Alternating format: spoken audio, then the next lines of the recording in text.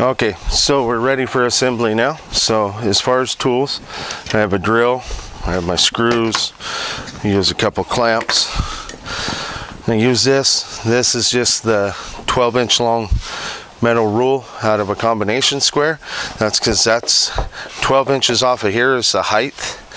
The height difference I've found seems to be about the best for the height in between the benches and under here. So this is just, rather than trying to tape measure it, this works well because it just sits on it. And then I also use a brad nailer. Now you don't have to use a brad nailer, but I'll show you what I use it for.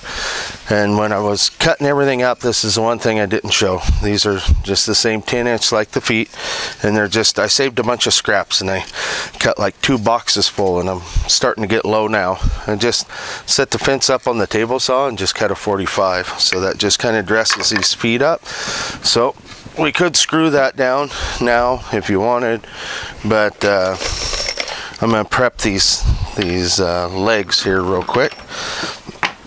So in order to prep these legs, all the more I do is I center this.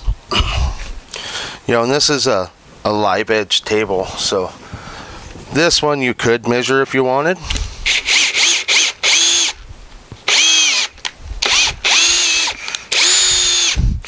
But like you'll see when we do this under piece, nothing's really straight on here, so there's a fair amount of eyeballing that you have to do.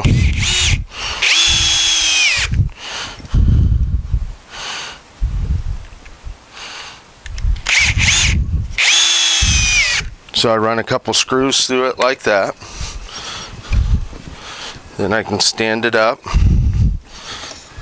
I put this piece right here, like that. I line it up, and then I just shoot some brads in.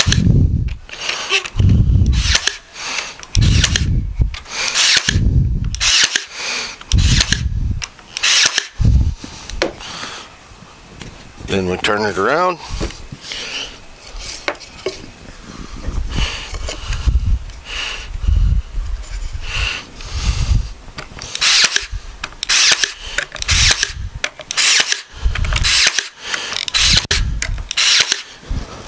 So then I obviously have to do that on the other 3 legs. So I'll just move forward and I'll do that off camera. So I shoot about 3 screws into those. I do 8 here. You know, this is what holds the leg assembly in the bottom half, you know, all of that to the top. So you want this real good. So this is where you want these out near the end, because the legs are going to screw into this inside. So if you get it too narrow, someone sits on the end, it wants to tip up. So you want it out here near the end, not necessarily on the end, but you know, I go, I don't know, 6 inches or so in. But then getting this straight, you know, this isn't straight, those aren't equal, so it's just kind of an eyeball deal. And then I'll shoot one in like that, make sure it still looks good, and do the other corner. Then I'll just go through, put the other 6 in.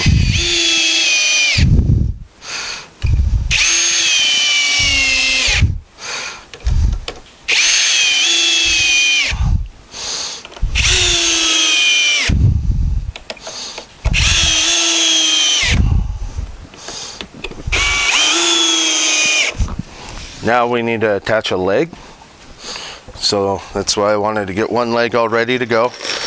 They are a whole lot easier to put together before they're up on it. So here, let's try something different here. Okay, so I'm going to get this out here till it's more or less as far out as it can go, because that keeps it to where if 2 people sit on one side, it doesn't tip over. So you want your legs out here a ways. And then we'll shoot a couple screws in this way. like that. Once you get that one in, it'll hold. Oop.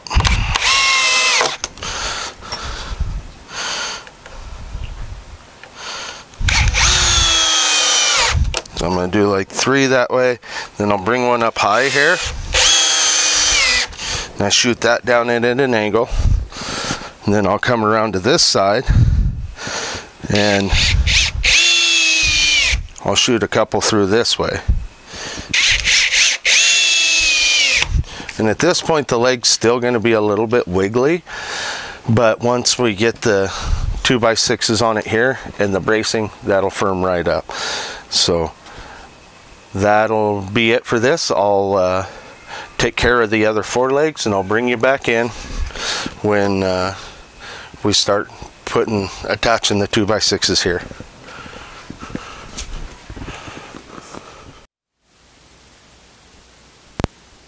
We need to put one of these up, and I did remember I need this one. You kind of want to tape measure. It doesn't have to be a precision measurement, but you want about the same amount of overhang. So I got 25 there. I only got 20, so we'll go to about there. So here's where the clamps, and it really helps to have help here. So I want you to pick this board up, just straight up, like that. Now down. So that's sitting on top of that. So now I can clamp that real quick. You can let go now. And then I can bring it over here. And there was no big change here, but if there was, you might be a little bit off. This one was still off a little. So that's on there, and then they look roughly even, close enough. These will be trimmed according to the benches, so we can always give that a double check. About 19, 18 and a half. So you'll see when we get to the other ones, you can't really do this with them, but I put screws in from both sides on this one because the outside one's not there yet. So I'll put one on either side, or 2 in from either side. And the clamp can go now.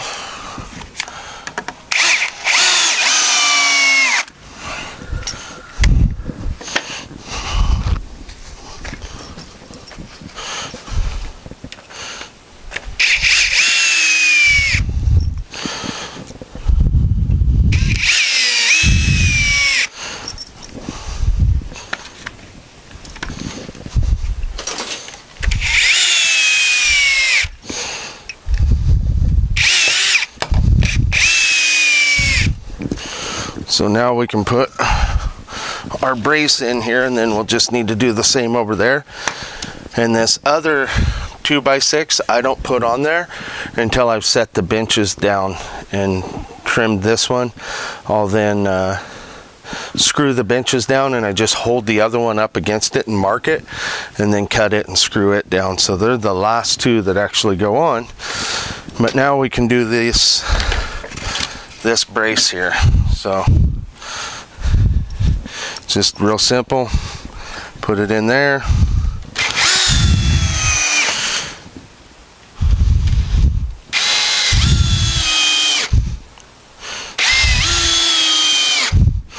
Then I shoot 3 in down here. These ones you got to be careful that you want to put a pretty sharp angle or they'll poke through. So I'll put 2 in here, and I like to come around to the other side, and I'll shoot 2 in straight down the length of it.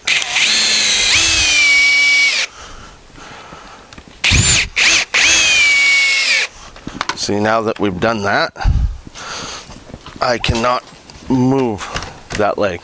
That leg is solid. So we're good to go there. So Now I just need to do the same thing over here, and then we will stain the whole bottom side of it, and then flip it over, trim these ones, set the benches on, mark these, trim these, screw the benches down, and then add the other 2x6s and stain all the top half stuff. So that's what we got for this step. So I will get this other one put on and show you that when we get there. So basically for the benches, I set those down and I sit on them until I feel like I'm about the right distance. Then I just take a pencil and I mark either end. And I actually still need to paint the bottom of this. And then we can set that up there. Now I got my mark on top. And then I just mark myself a 45 right there.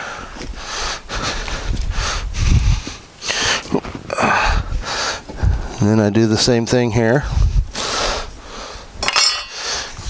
Then I take the skill saw.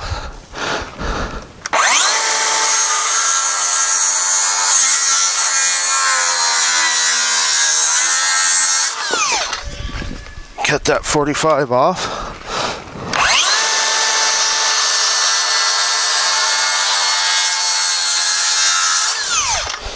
We can toss that out of the way.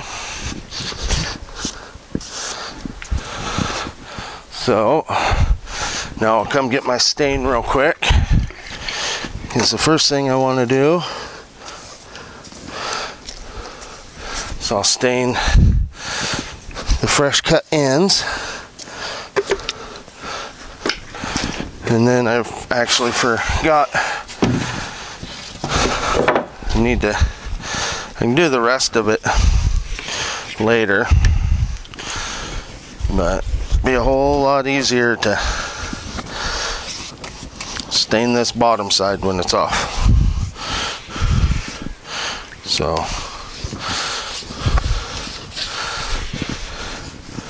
then what I use is this stuff called Ready Seal, natural cedar. And of all the stuff I've used and tried, this is by far my favorite. So now we got that painted up, so we can get this, and we just kind of even it up with our cuts right there. And then there'll be 4 screws per 2x6. So I like to shoot one in on either end, so if I bump into it, it's not an issue. This outside one,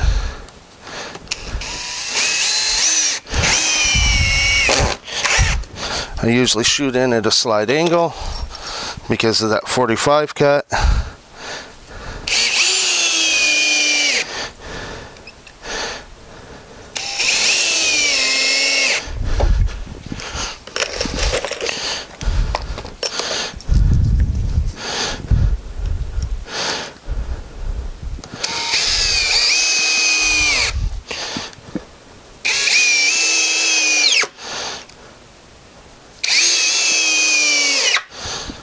And there we go. That's what we do with those. And I'll get the other one on there, and then I'll show you how I do that outside 2x6. Okay, so I got both benches on. So I'll show you how I do this. With this one, I just simply hold it up here, and I make a mark at the edge of the benches. Like that. Then you just want to keep in mind, you know, which way your 45 needs to go. It needs to go back in. And I just bring it over here to the chop saw.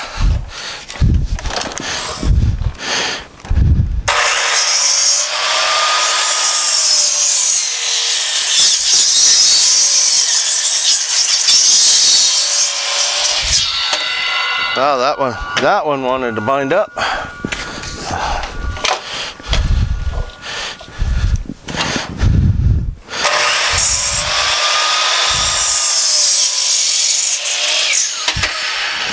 Okay, so there's that. But then, just kind of like we did before, this is going to be a whole lot easier to stain. I say paint, but we're staining it right now. So I'll move my screws over here and I'll stain this up real quick. Then we'll screw it on there.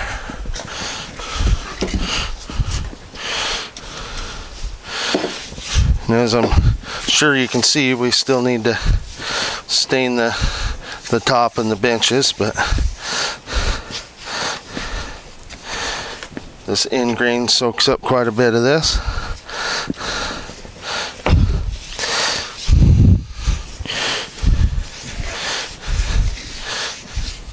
And I have a couple clamps here, so if I feel I need it, I'll clamp it, or typically I can just hold them one-handed and get a screw started.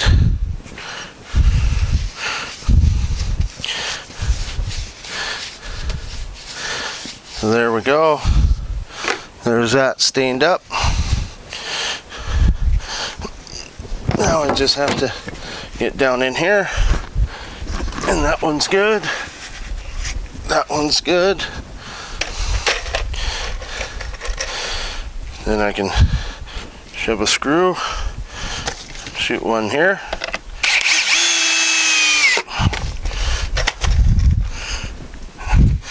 And that should hold it, but we'll get this one started and make sure and hold up on it.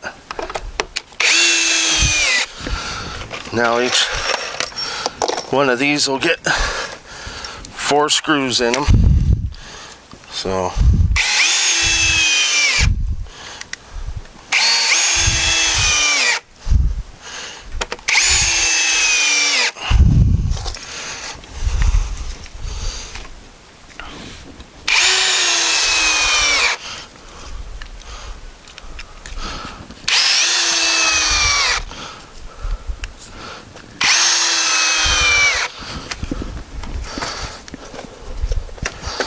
and then this gets 4 screws, just like the other one did, down into this 2x6.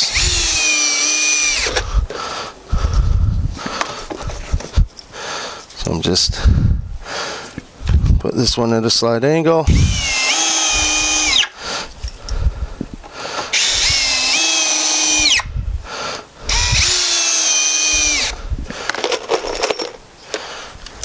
And we come over and do this one.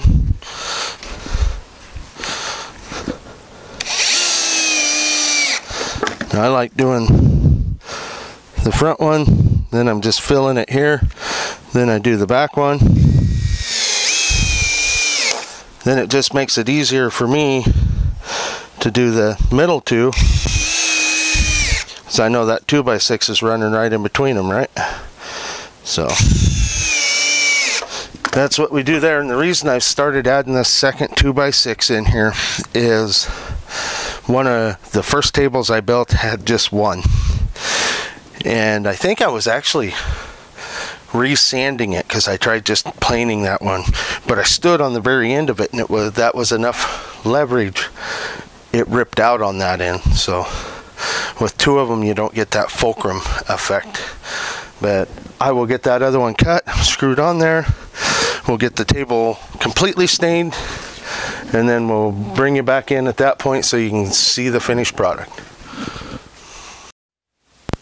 So here is the finished product. So it's all stained up. The stain's still obviously damp, but that's it right there. All Western Red Cedar, 100%.